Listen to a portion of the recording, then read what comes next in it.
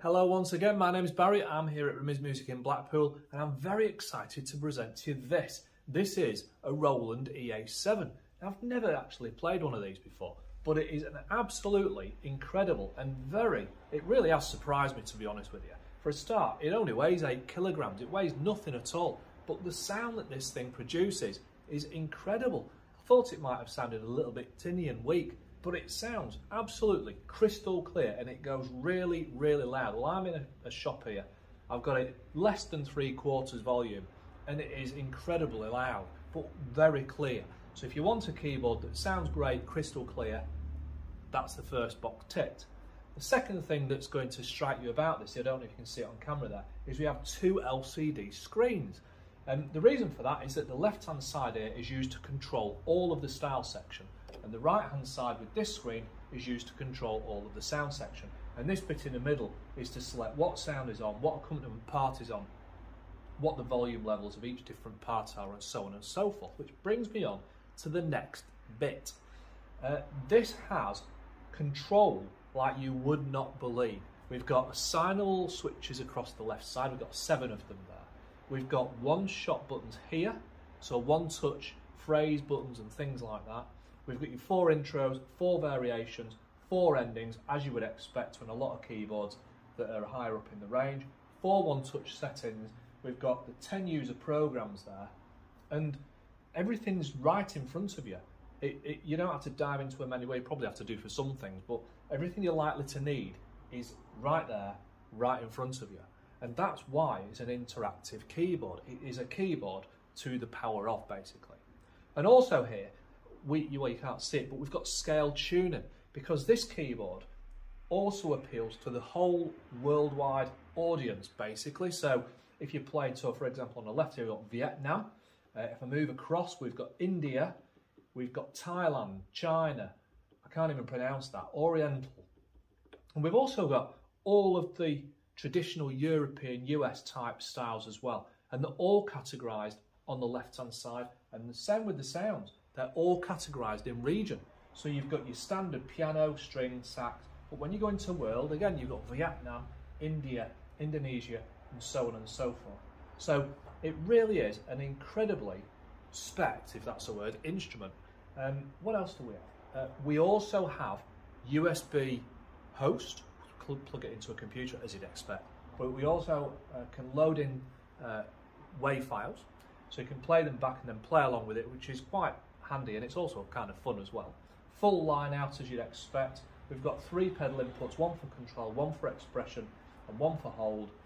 MIDI in and out, that's another thing that hopefully you'd expect. Your line in. It also has a microphone input, which is really good because you can plug a microphone into it and then it'll harmonise and things like that, which is also handy. So it is an all-in-one, brilliant little unit. Obviously 61 full-size touch responsive keys. So without further ado, we'll just go straight to the demo now.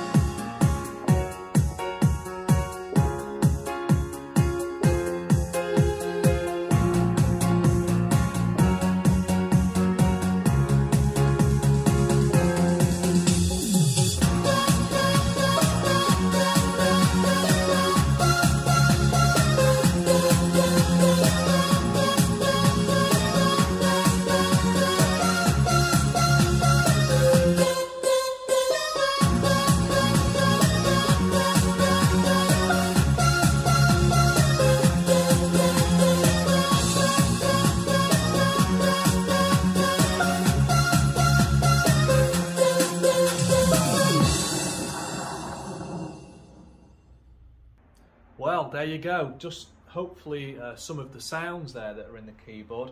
By no means at all is that a big representation of what this keyboard can do. There are so many categories, so many sounds. I just haven't got time to go through it. I've seen sounds that are relating to Jupiter A, Yamaha DX, so on and so forth.